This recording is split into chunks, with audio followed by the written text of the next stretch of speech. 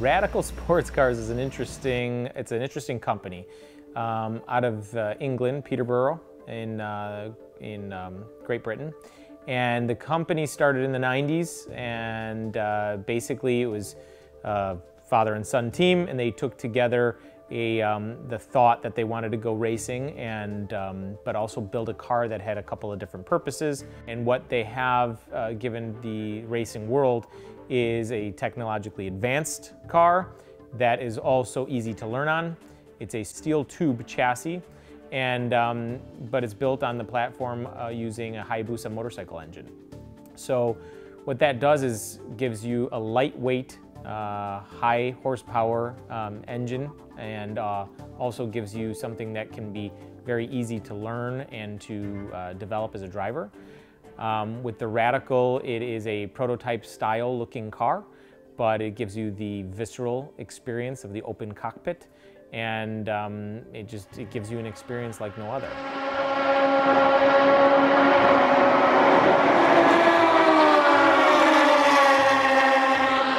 So it's like your typical racing weekends where you'd have, practice on a Friday or a Thursday. You load in with the team, you come in and you set up. That usually takes a day. Then you have practice on Friday, practice qualifying, and a race on Saturday. And then you have two races on Sunday. And then the last race is usually a 1-hour enduro, where you have a pit stop in the middle of the race, basically to change up the field and make it a little bit more interesting for people. So every one of our race weekends follows that same type of program.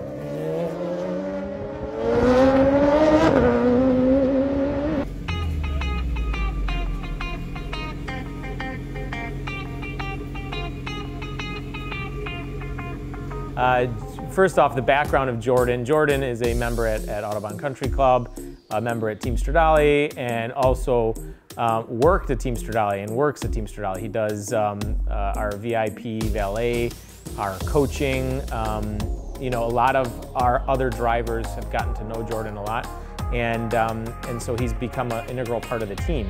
So what I really respect about a person like Jordan is he hasn't getting it to his head that he's a driver and only a driver. He wanted to develop and learn everything about motorsport. So he has become, he's gotten into every role and become a part of that team. Now he wanted to compete in the full series, so we wanted to give it a really good shot and see what he can do. Our hopes have always been really high because Jordan's a very good driver, but also he's the full package. He understands motorsport as a business and understands that there's more to it than just driving. There's the marketing piece, there's the team effort, there's the understanding of the business piece, like how we can go to all of these races on a budget, keeping within a budget. And sometimes that's out of the control of the drivers, but he's been good at being in on those meetings with his parents and the team and myself, and understanding, why certain tracks we're not going to be able to go practice at, so you're going to have to do a lot more sim time on, and you're going to have to put in the effort that way.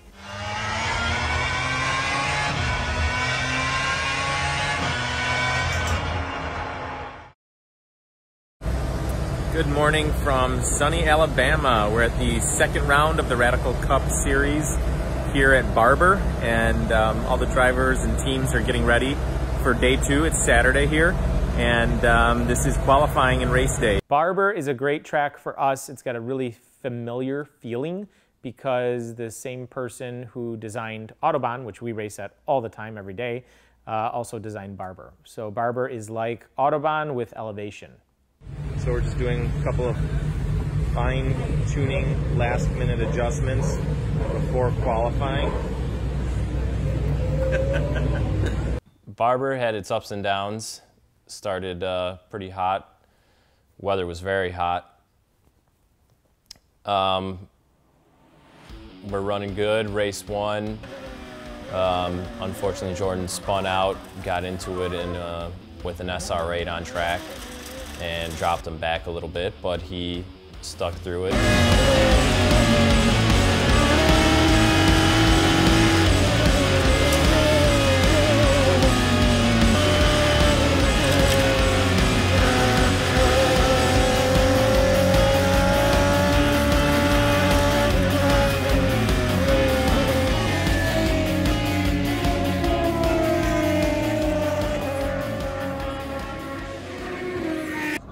race 3 is kind of where everything went crazy.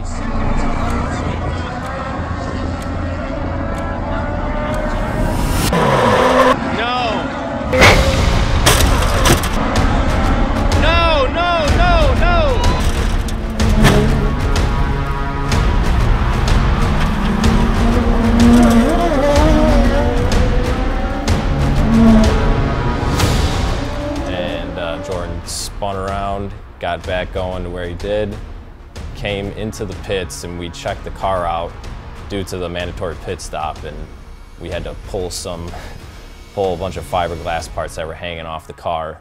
Jordan ended up crashing out with another driver, but ended up finishing the race 6th place, unbelievably with a broken chassis, and still achieved amazing lap times toward the end of the race when he got back into the mix of it. And to be able to command control of a vehicle like that at the speeds that we were going with that that damage was very difficult, and showed a lot of experience and good driving skill.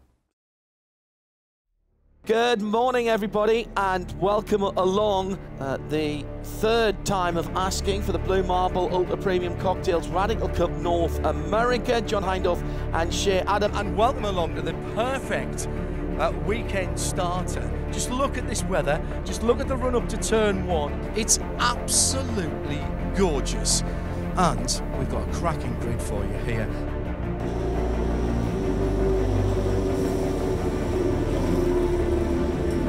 Jordan Missig, what a burst onto the scene. We wait forward and look forward to see what he does for the last race of the weekend, the last race of the season for the Radical Cup in North America, and it takes place here at Circuit of the Americas, just outside of Austin, Texas. Can anyone beat Judd Miller? Well, so far the answer is no. This is everything that we wanted for the season and more. And we hope that the last race here at COTA goes really well. And we have 3 more races, so lots of points to rack up. And we're just going to keep our heads down and focus and do our best.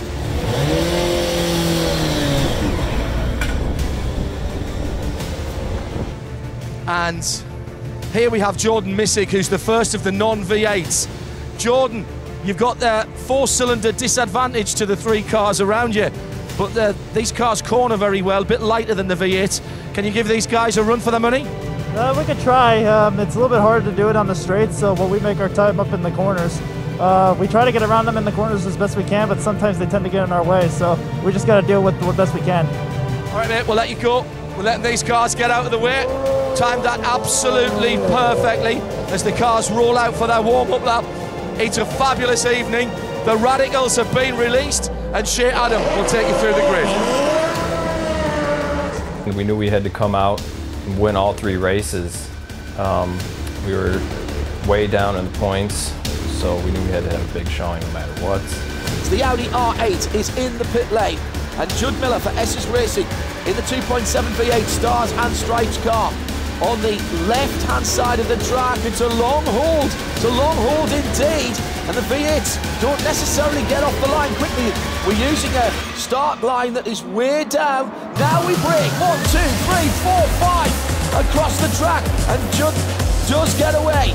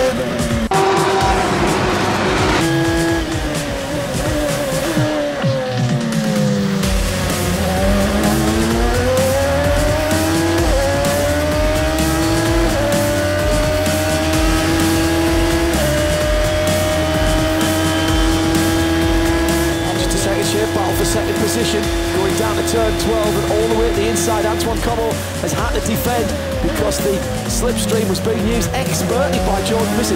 I was just about to say, where's Jordan gone? Because I couldn't see him behind the car of Antoine in second place. This is the battle for the 1500 category, remember, as they're in now into the shade. Different grip levels again as they come through turn number 15, heading towards 16, 17 and 18, which is that triple pressure corner.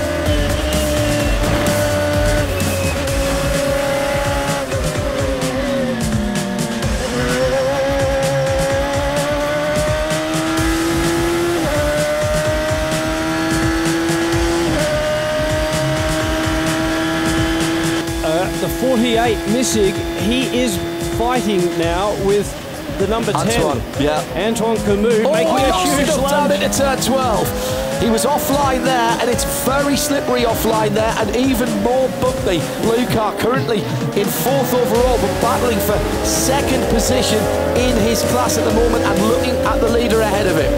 We come around through the stadium section for the final time of asking. The checkered flag is out. The checkered flag is out, and that's what we run to. And it will be a win for Missig.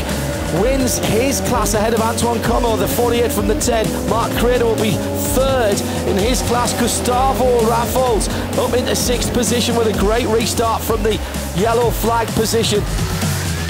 Jordan really shined and dominated the entire weekend because he learned the course very fast. But Jordan was able to learn the circuit and learn where his advantages could be useful.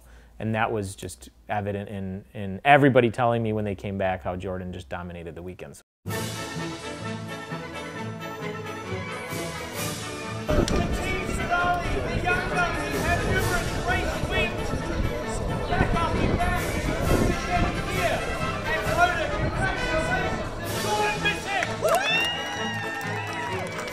Just hone his craft, and things started coming together.